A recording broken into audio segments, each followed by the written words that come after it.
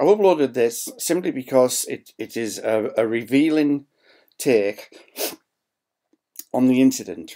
What you have to think about here is that the kid standing by knew instinctively that that girl was being choked and it wasn't the right thing to do. Absolutely wasn't the right thing to do.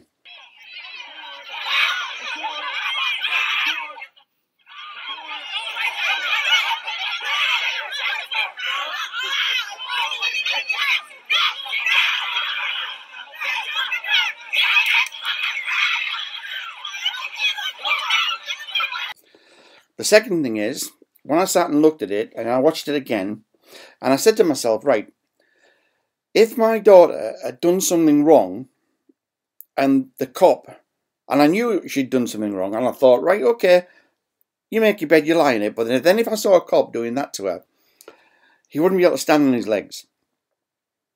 I would have got him and done exactly the same to him to get him off my daughter. Now, I suppose every single parent, every single father and mother is going to look at that and not judge the person.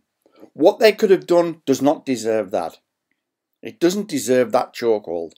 And these police seem to be able to do this at ease in America, and it's happening in England too, and Scotland and Ireland, where they're grabbing hold of the neck and putting them into chokeholds.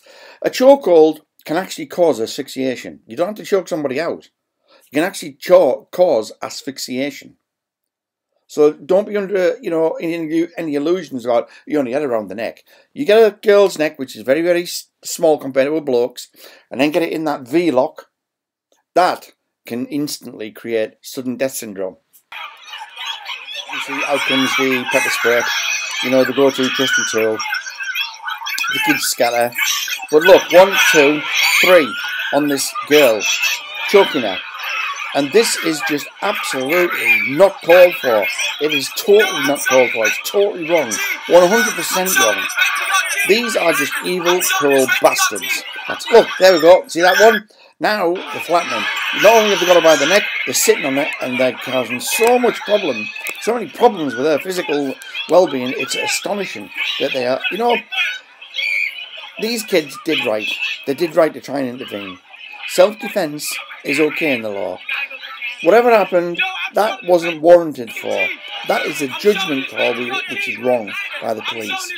So we can safely assume that all that's happening there is the aggression